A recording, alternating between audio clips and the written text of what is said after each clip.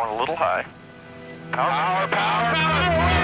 Without so much as a warning, life hangs in the balance. Human endeavor turns to chaos.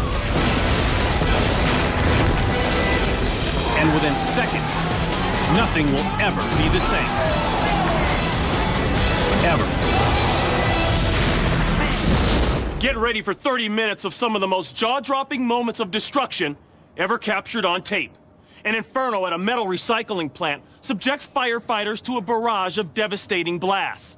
And in Finland, it's chaos on the track when a speeding race car cartwheels into a crowd of spectators. Hold on to your seat because things are about to get destroyed in seconds.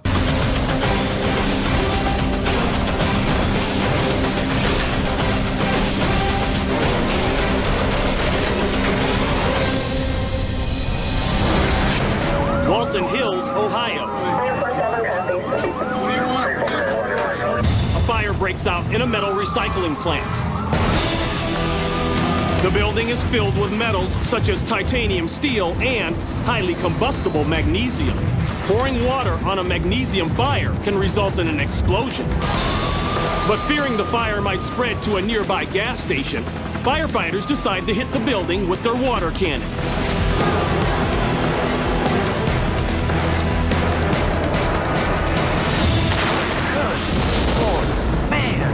Oh, back out. Holy Moses. Wow. What was that? The massive explosion sends shards of white-hot magnesium raining in all directions. Firefighters immediately back out of the danger zone. Everybody okay?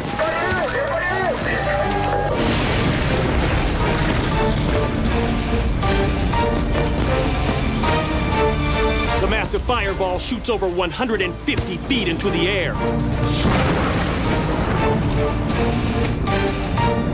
The firemen continue to douse the building, triggering even more magnesium explosions. Everybody okay?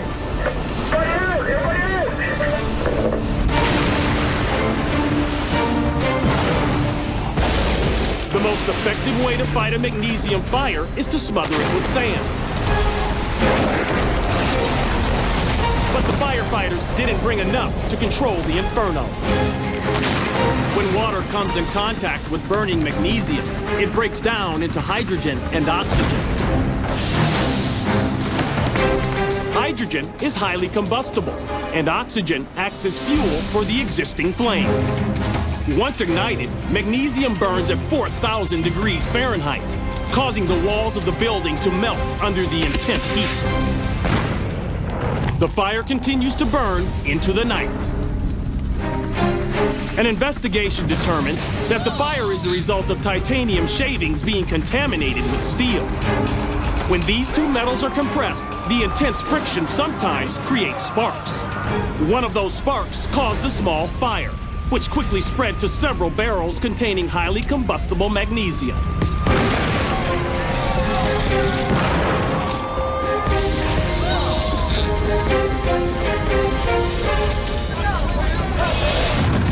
Everyone inside the building makes it out safely, and no one is injured.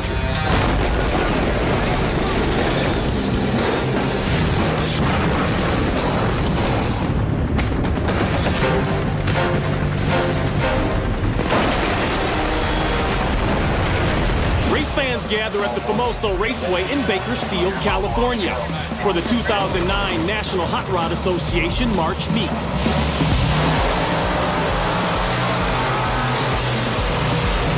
Pulling up to the starting line in his nostalgia funny car Red Dragon is Tom Padilla.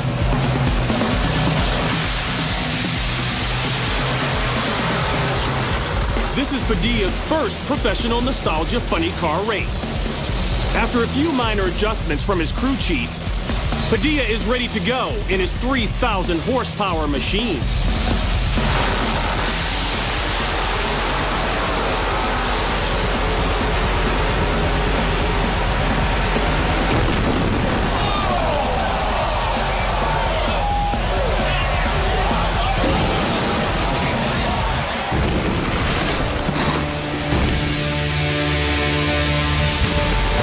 Padilla takes off, and within seconds hits 235 miles per hour.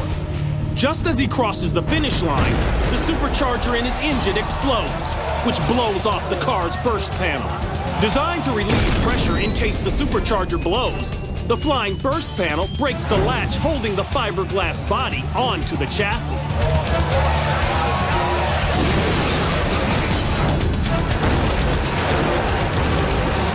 The 400-pound body launches an incredible 300 feet in the air, then slams onto the ground. Padilla has no idea why the supercharger blew. He writes it off to the intense stresses a dragster undergoes during a race. Due to the car's many safety features, Padilla escapes completely unscathed.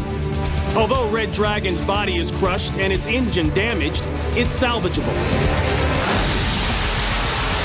Padilla and his crew chief estimate it will cost $25,000 to rebuild the car. Whether it's warming up the crowd or attempting a stunt of his own, James Bubba Chiasson is an integral part of the Crusty Demons freestyle team, although his tricks are often performed for laughs. Today in Melbourne, Australia, Bubba plans to jump a distance of 100 feet in front of 30,000 spectators. Put your hands together for Bubba! It's the furthest official distance Bubba has ever tried to clear. It's been raining most of the day. The track is wet, making conditions less than ideal for the stunt. So wait for the Melbourne! But Bubba decides to attempt the jump anyway. He starts down the track and gains speed. He approaches the 20-foot ramp. Oh, look out, Bubba! At the last second, Bubba decides to abort the attempt. On his approach, Bubba knows he's going too fast and would overshoot the landing ramp. He's now ready to give it another try. But once again, he's approaching the ramp way too fast.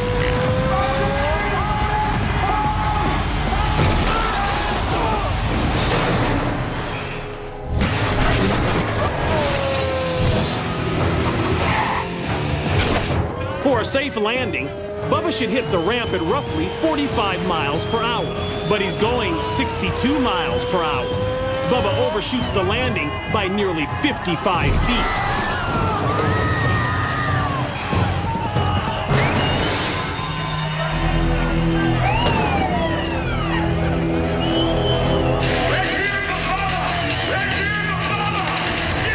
Bubba's hurt, but he gets up and is taken to the hospital for treatment.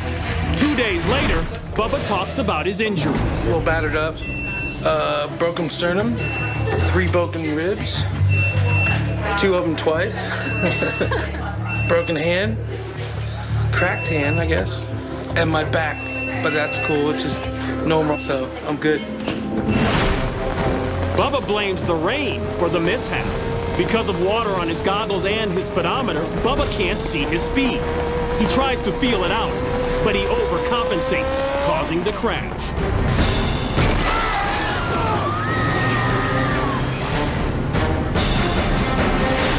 Bubba makes a full recovery and still rides with the Crusty Demons today.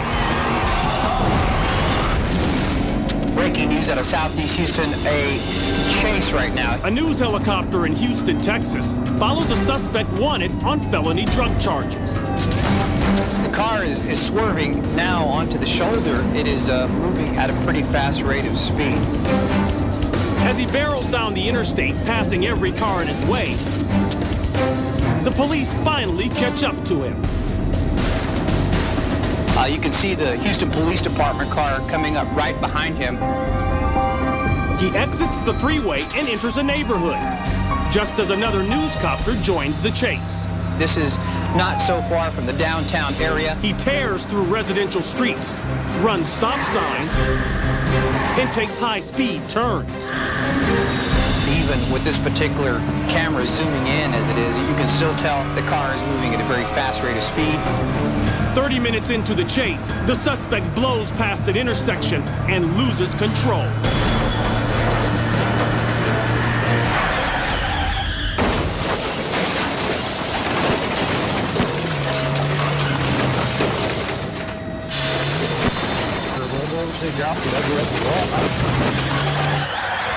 As the driver hits several dips in the road, the car bounces. Then barrel rolls across 3 residential lawns before stopping up against the house.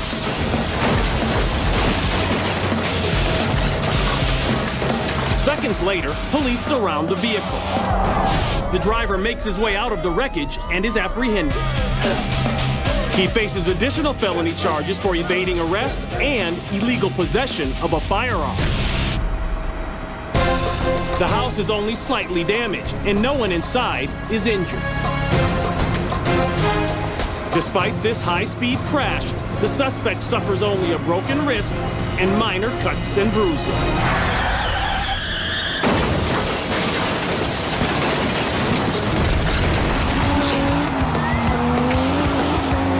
The Thousand Lakes Rally in Finland is one of the fastest rally car races in the world. Every year, 500,000 spectators line the track to watch the action, up close and personal.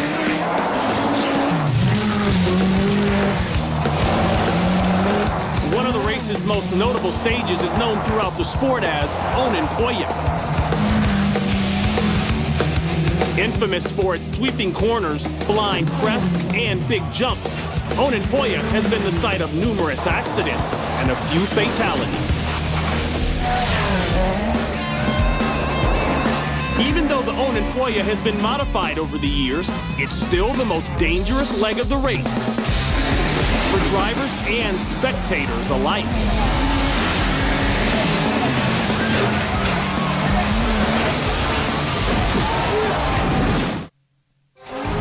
Every year, 500,000 spectators line the track of the Thousand Lakes Rally in central Finland to watch one of rally cars' most challenging circuits. Adding excitement to the race is the Onnenpoja stage. This leg of the track is notorious for being one of the most dangerous in rally car racing. Spectators flock to the area hoping to witness some spectacular crashes. Unaware that they're not only going to see one, they're about to be part of one.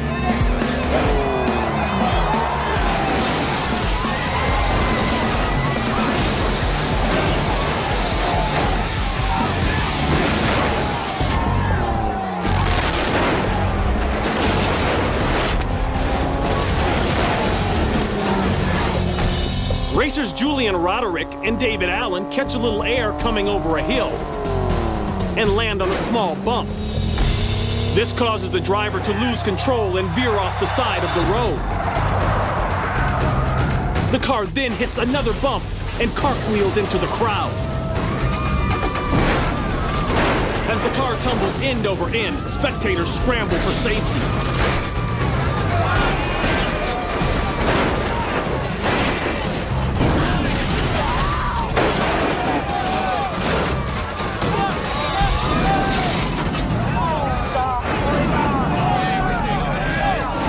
After flipping over 5 times, the drivers are rattled, but not seriously injured.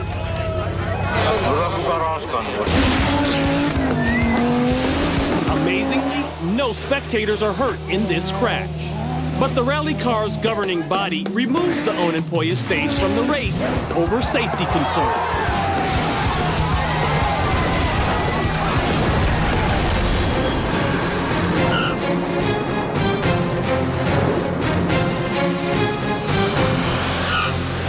December 4th, 1996. The USS Abraham Lincoln is on duty in the Eastern Pacific Ocean.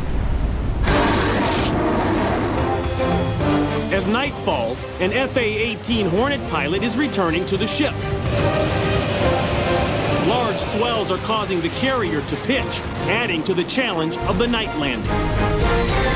Pitching increases the danger of a ramp strike, a situation where an incoming aircraft hits the rear of the carrier below the flight deck.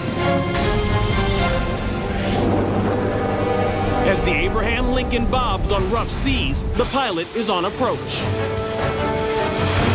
Deck's moving a little. You're on glide slope. Going a little high. Power, power, power! Oh my God!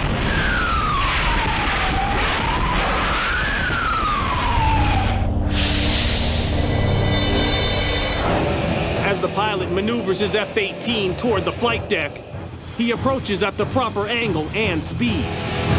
203 on glide path, slightly right of course holding. But just as he's about to touch down, the carrier pitches up on a swell. The pilot is unable to clear the ship.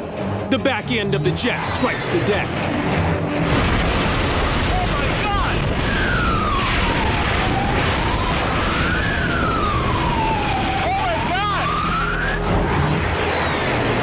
Hundreds of gallons of jet fuel explode as the plane skids across the flight deck and falls off the edge of the carrier. The pilot ejects after the crash and is later recovered from the water. Despite suffering severe injuries, he makes a full recovery. The $57 million fighter jet is never recovered.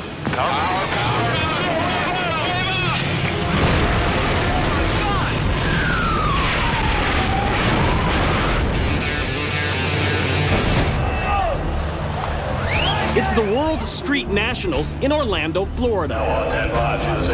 Some of the fastest street cars on the planet are here to compete in the quarter mile.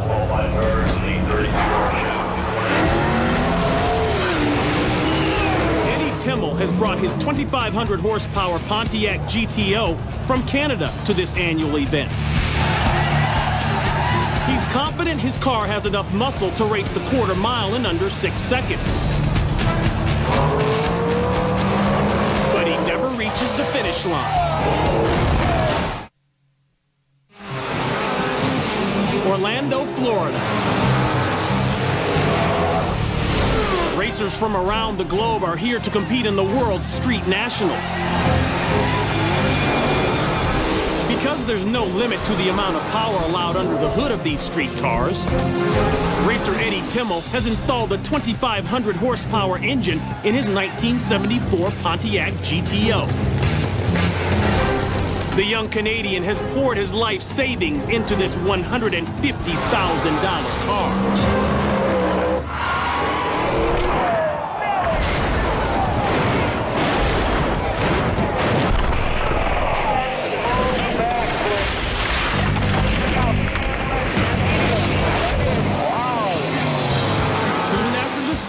The GTO veers into a steel guardrail and is launched into the air, dangerously close to spectators. The driver's door and roof are torn away, exposing Eddie inside.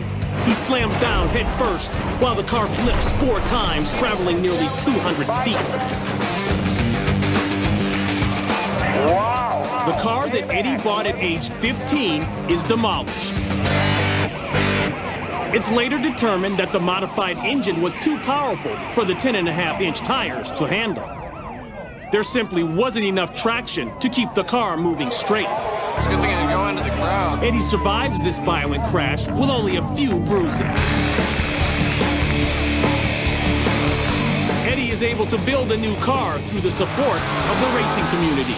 But because of his accident, the track replaces its steel guardrails with stronger concrete barriers, in hopes of keeping cars from careening into the crowd. A Eurocopter AS-350 comes in for a landing at a small airfield in Grenchen, Switzerland. Landing a helicopter amidst other aircraft is a risky endeavor. With a rotor diameter of 35 feet, it's a tight squeeze for the AS-350.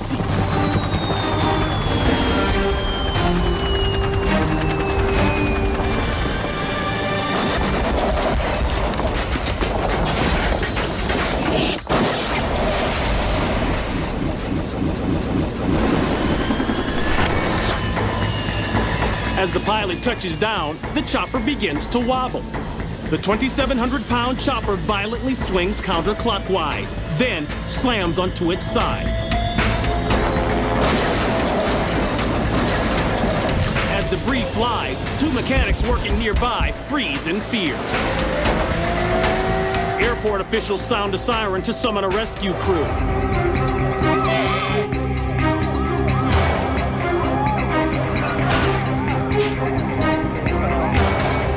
The pilot walks away from the crash. He's taken to the hospital out of precaution and is later released with no injuries. No one else is injured in the accident. Nearby aircraft suffer minor damages. The $2 million Eurocopter is destroyed. An investigation into the cause of this accident is still ongoing.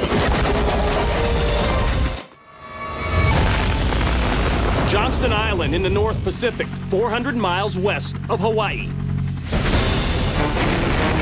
Here, in the early 1960s, the U.S. Department of Defense conducts a series of nuclear test explosions called Operation Fishbowl. These detonations are in response to the Soviets' abandonment of the 1958 nuclear test moratorium.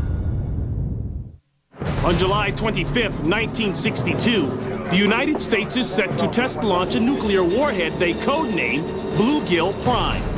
The warhead is placed in a kerosene-fueled Thor rocket.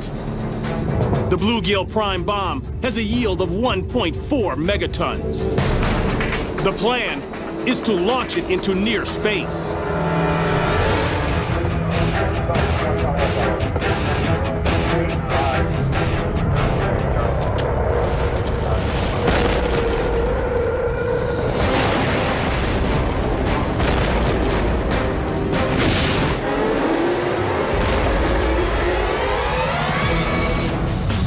At ignition, the Thor's engine malfunctions. As soon as the failure occurs, officials must trigger the rocket's self-destruct system while it's still on the launch pad. I'm Ron Pitts. Thank you for watching Destroyed in Seconds. 别走开！墨菲定律表示，会出错的事一定出错。目睹更多的灾难事件，就在毁灭瞬间。接着继续播出。